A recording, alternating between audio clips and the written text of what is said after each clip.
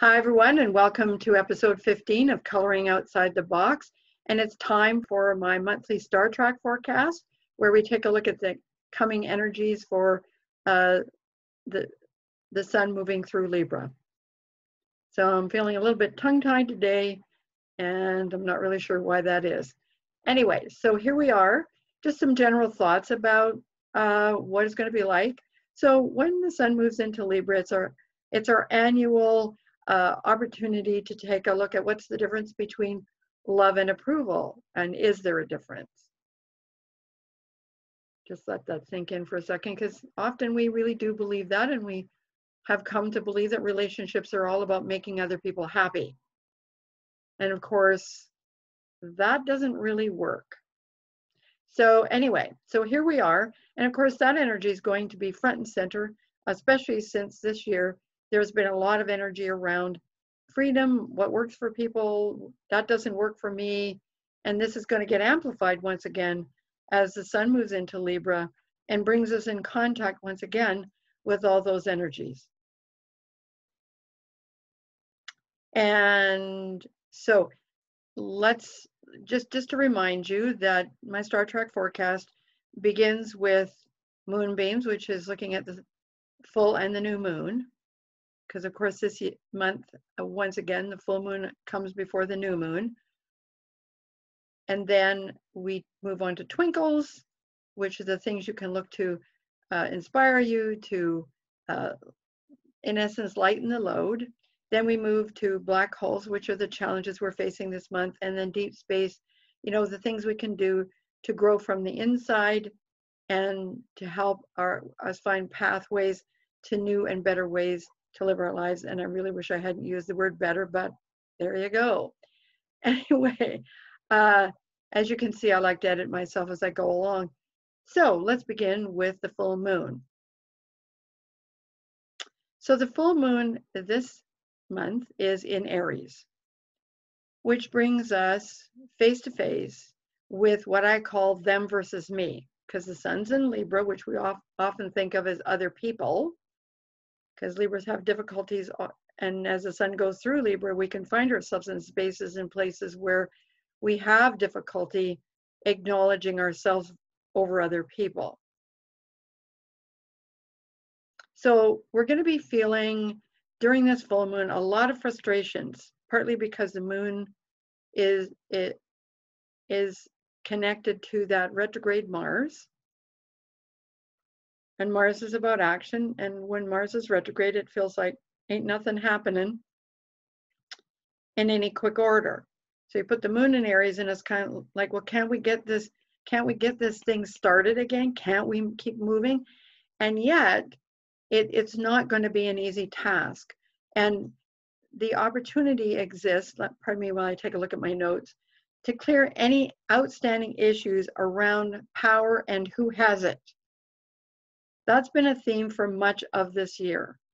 If you look around in all aspects of life, it plays out, whether it's in your personal life every day and you feel like you don't even have power over your dishwasher when it won't work. It can be a time when we are easily frustrated by the smallest things. So just be aware that if you're feeling like that as a result of that full moon, just acknowledge that it's true. Don't be hard on yourself. Just recognize it's true and maybe ask yourself a couple of questions about what's going on a deeper level and what your dishwasher not working actually symbolizes to you. This can also, of course, play out in relationships with others and with yourself, because one of the challenges of the sun in Libra is to recognize that the most important relationship you have is the one that you have with yourself. Okay, so let's move on to the new moon. And I just wanted to say one more thing about that full moon. It's a time to be accountable for the role that you play in all of your relationships and in your life. This particular full moon is going to ask a lot of us. Because, again, we feel like one foot is on the brake and the other foot's on the gas pedal. And, 1 minute everything can be moving really quickly, and the next minute it feels like you've been stuck in reverse forever and ever and ever. Okay, so let's move on to the new moon. Now, this is going to be a chance to create a new beginning in your relationship with yourself and the rest of the world. So it's the opposite of what's happening during the full moon, where you have to confront all of what you consider to be outside factors. This is when you begin to work with what's inside you. And you can set a new standard and plant the seeds for that new standard. Because we do need to create some new structures, new standards, and new approaches to how we live life in its totality. But as the sun goes through Libra, it's a lot about connecting to others, not just your significant other relationship, just not your family. There's also a call to look at your relationship with the world. Okay, sounds simple. Never mean to imply that anything is simple, which of course leads us to twinkles. And so this month, where do we turn for inspiration, or just a little bit of a break from what seem to be never-ending and overwhelming demands? So simplify things as much as you possibly can, because things are shifting and changing so quickly. It's important not to make things more complicated than they have to be. Now, as we move, as the sun moved into Libra today, the Venus, which is the boss, what I like to call the boss, or the avatar of Libra, is all about peace and harmony. And as we begin this journey through Libra, she's in Leo, which is the sign that we often connect as much with love as we do Libra. And so, you're going to be feeling a little bit warm and fuzzy and romantic. And then in about 2 or 3 days' time, Venus moves into the sign of Virgo. And so once it moves into Virgo, which is where it's going to be for the rest of our trip through Libra, that's where the simplify things comes from. It means, sort of, don't try to make things more complicated. The world is complex enough. So every day, say, we're talking about feeling overwhelmed and antsy and anxious and angry and frustrated. And I said, it's, be aware of how you feel.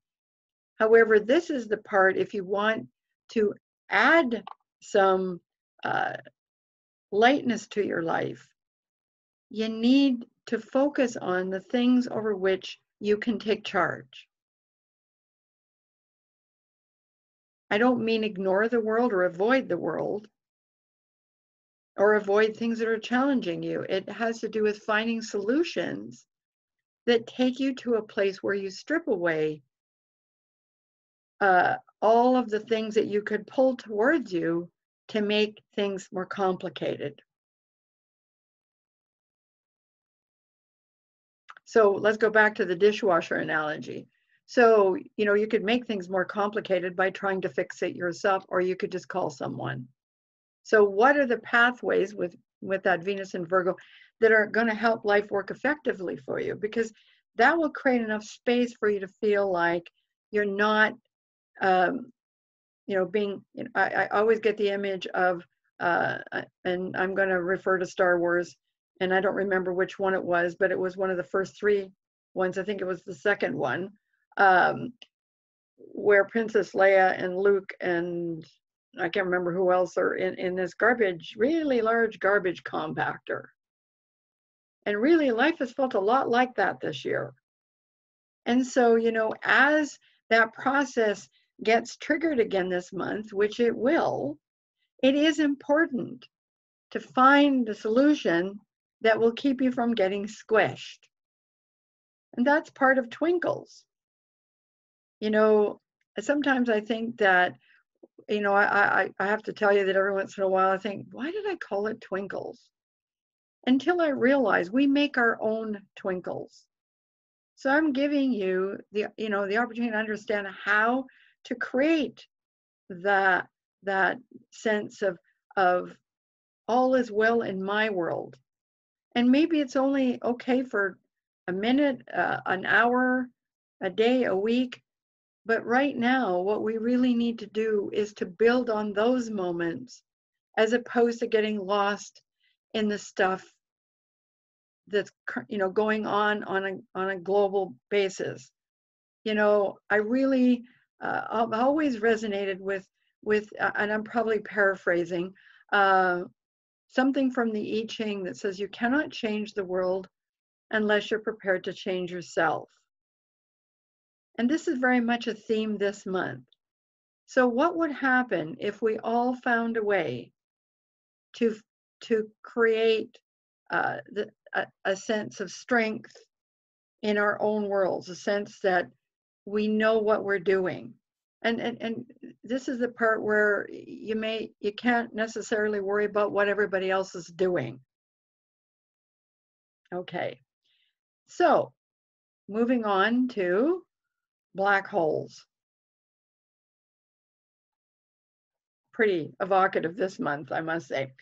So let me change pages. There are going to be challenges, issues, and conflicts about how to integrate the need for connection, the need for self-determination, and the need for accountability. This can be a month when the chickens really come home to roost if you're trying to compartmentalize things to the point of distraction. So one of the challenges we face this year and continue to face is we keep on trying to control something, anything. And it's led us to all kinds of, I want to say temper tantrums, resistances. And because, part of the challenge we face is recognizing accepting something is not the same as liking it.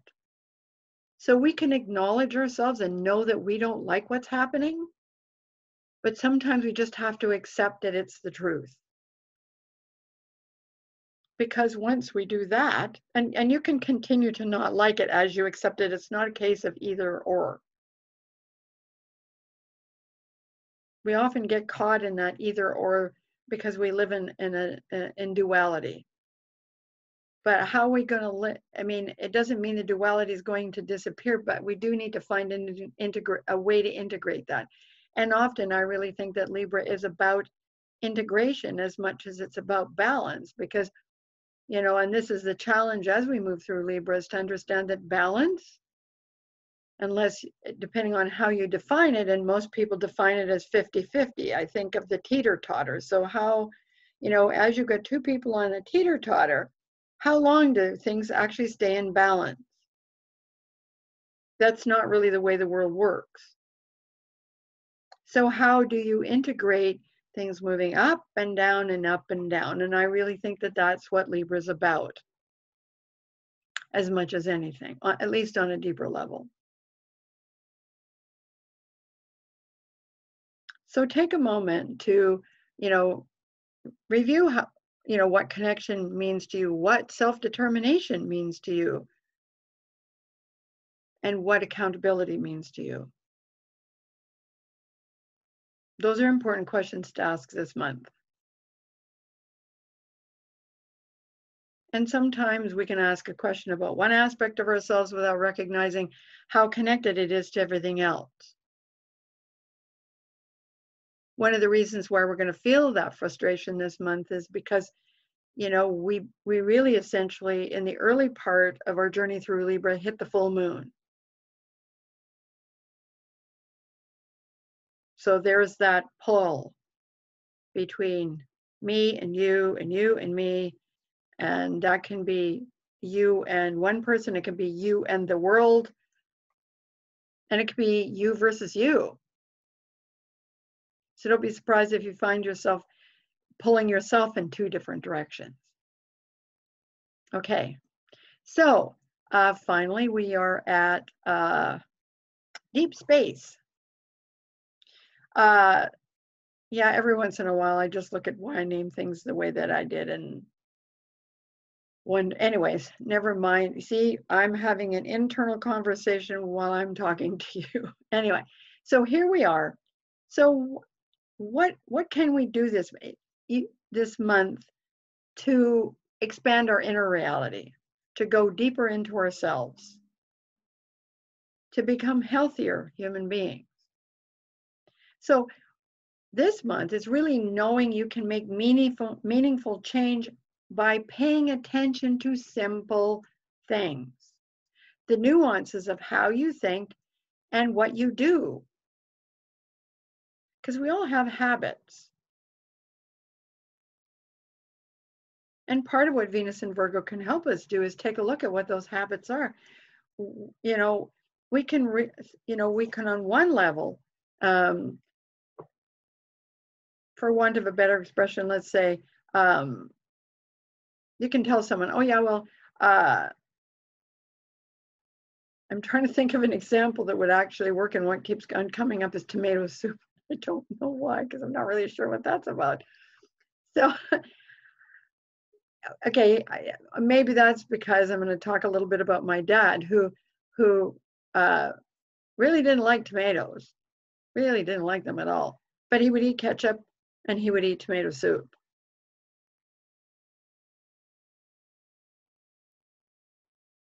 And he didn't really see what the dichotomy was.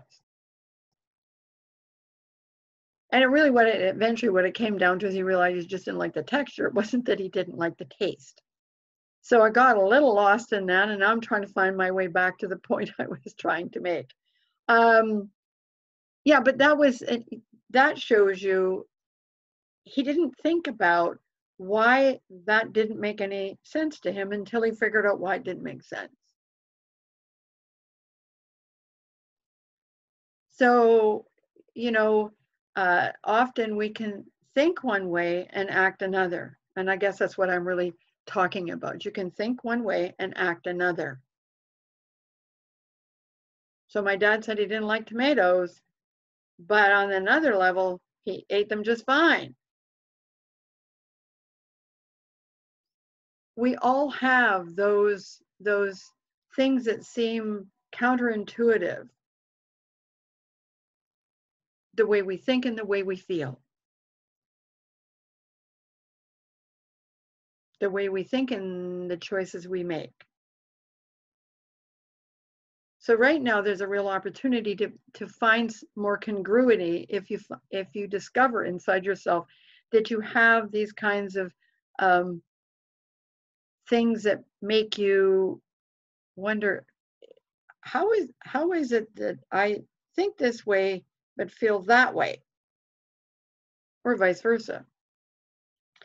So this is not for the purpose of zeroing in on any perceived inadequacies, because that's part of the challenge of Virgo. And of course, when the sun is in Libra and Venus is in Virgo, it's kind of like melding the two together. So the challenge becomes knowing that if you see that something isn't working well in your life, it's not about turning that knowledge into a baseball bat with which you can beat yourself up. It's for the purpose of refining who you are and perhaps where you're going, so you can know yourself better. And so you can function in a way that is more congruent. Because we don't realize that when we're not congruent with ourselves, never mind anybody else, which of course is the other challenge of Libra, could you be congruent with us? This is not a time for conformity, this period in human history. This is a time for being clear who you are at the same time that you care about your community, whatever that word means to you. We humans always want to make things about either or. And when we get to the sign of Libra, it becomes so much more intense. Because in astrology, the signs of Aries and Libra are opposite each other, and they're all about me, Aries, them, Libra, instead of realizing, for each individual on the planet, You came onto the planet at a particular time and place, and the energies of that moment are your toolkit. They're part of who you are. They aren't who you are, because you can use that toolkit in many, many different ways. If astrology has taught me anything, it's the length, the breadth, the wealth of energy available to each of us as human beings. And we all have a choice as to how we want to use those energies. So this month promises to be an interesting, I just got a picture of a roller coaster in my head, an interesting ride, but so much opportunity for growth, so much opportunity to choose hope over fear. Because let's face it, we're all pretty fearful. That's why the twinkles aspect of this forecast is important. Really, the message is do what you can do. Strengthen yourself. And that will outfit you for whatever comes down the pike. Anyway, I want to thank you as always for joining me. And I hope that your trip through Libra brings you joy and satisfaction and a deepening sense of your own gifts and your own talents. So from me to you, much love. Take care. Bye-bye.